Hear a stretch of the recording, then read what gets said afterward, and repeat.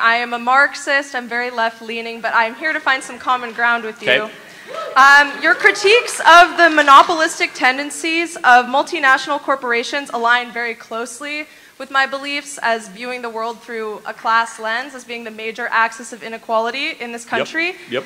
My question is, as a member, a leader of a conservative organization that really condemns large government, how do you address this ever-growing power and these monopolistic tendencies without using the federal government and big government? I just would love to know how you propose to. That's a good-spirited question. You have read your Marx. Good for you, because some people say they're Marxists and they haven't. So look, I think the Marxists are wrong on a lot. We could talk about that in a second. But the Marxists, their fascination with class is not wrong.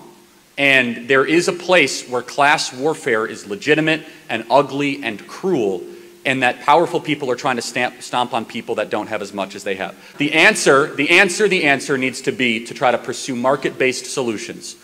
Not be afraid to use the government to break up big monopolies like Google. Not be afraid to use antitrust authority. However, understand that sometimes more regulation can actually be a boon and a gift to those mega corporations. For example, when Facebook goes and they says, hey, we want more regulation for data privacy. No, they don't.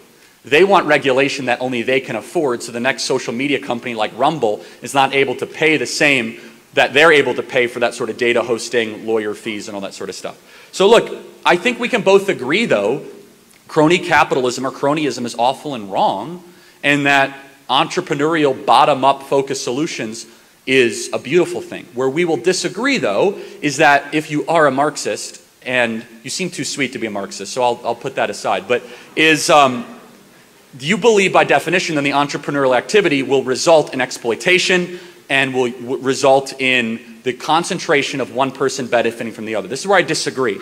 I think a portion of American economic activity, yes, is big companies exploiting or lying to people. But the vast majority of economic activity happening in America is beautiful. It's voluntary exchange of both parties benefiting. It's the local small business serving a meal to somebody in Santa Barbara. It's a local hotel that is able to have somebody with a great experience. It's somebody that starts a taxi cab company to be able to provide for their families. So I think that we bash markets way too over generally, and I would love your thoughts on that. Do you agree that most economic activity in America is probably done voluntarily and is actually beneficial?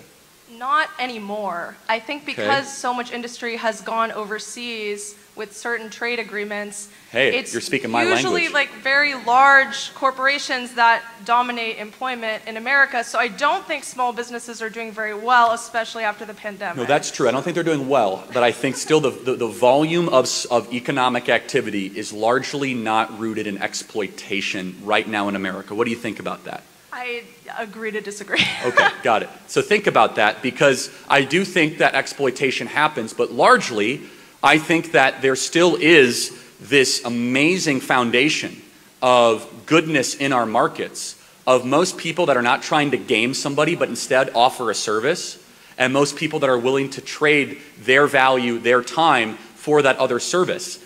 And I don't want to lose that. And the Marxists, in its most pure sense, at the eradication of private property, we would lose that. So let me just ask, can we agree on one thing as we close this question out? Break up Google, yes? Definitely. All right, we got an agreement. Thanks for being here.